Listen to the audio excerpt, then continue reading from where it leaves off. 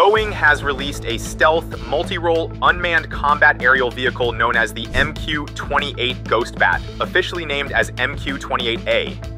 The MQ-28 is designed as an uncrewed collaborative combat aircraft that leverages smart human-machine technology to serve as a force multiplier. Its primary purpose is to team with existing military aircraft, thereby extending and expanding their capabilities and exponentially increasing their ability to project force. In its Loyal Wingman role, the Ghost Bat is specifically designed to support and protect manned Air Force aircraft such as the F-35A, FA-18F, E-7A, and KC-30A during operations. It can perform various tasks under the control of a parent aircraft, including scouting, absorbing enemy fire if attacked, or executing autonomous missions independently using artificial intelligence.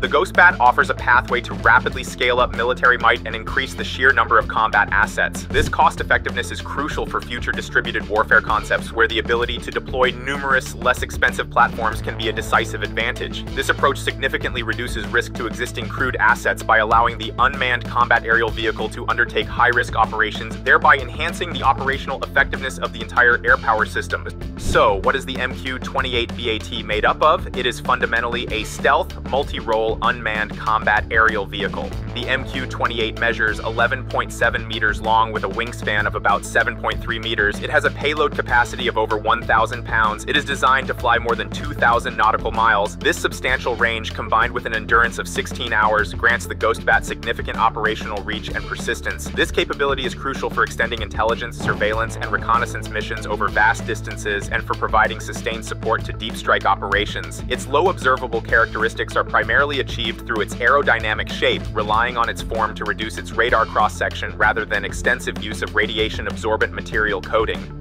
A cornerstone of its design is the modular mission package system located in the nose section. This allows the entire nose to be quickly removed and swapped for another with a different payload, enabling rapid reconfiguration for diverse missions such as combat, force reconnaissance, or electronic warfare. This emphasis on a modular nose and an open system architecture signifies a strategic design philosophy aimed at operational agility. The aircraft features an open system architecture which is platform agnostic and provides significant mission flexibility. This design choice facilitates rapid capability insertion and the integration of third-party payloads, allowing allied forces to exploit rapid innovation cycles and respond effectively to changing threat environments. This implies a strategic advantage, particularly in expansive operational theaters such as the Indo-Pacific, where long-range capabilities are paramount, and we can see simulations on potential strike targets shortly. The MQ-28 is equipped with advanced autonomous systems and technology incorporating smart human-machine interfaces. Its control software is enhanced with artificial intelligence, enabling a high level of autonomy. By offloading complex, data-intensive tasks like real-time decision-making and threat assessment to the AI, human pilots can focus on strategic oversight, higher-level command, and critical tactical decisions. When you think about the ammunition the MQ-28 can carry, it has a payload capacity of up to 1,000 pounds. It features 5 hardpoints, 2 on each wing and 1 on the center line. Potential armaments include the Joint Strike Missile, AIM-9 Sidewinder, AIM-92 Stinger, AGM-114 Hellfire, AIM-120 AMRAAM, and AGM-179 JAGM. The modular missionized nose is a key feature, allowing for rapid swapping of payloads. While initially focused on an ISR role, strike missions are an option for further development. With a substantial range of more than 2,000 nautical miles, which may be extended with aerial refueling capability, and endurance of over 16 hours, the MQ-28 BAT can be deployed for relatively long or short strike missions from a base or naval carrier. It can be deployed from strike groups aboard naval carriers or from strategic military bases like Diego Garcia for long-range strike missions, which gives it the ability to hit targets on any continent with relative ease. It can be used for strike missions in locations like Iran, which is about 3,200 miles from Diego Garcia with aerial refueling, or targets in Yemen, which is about 1,400 miles from Diego Garcia.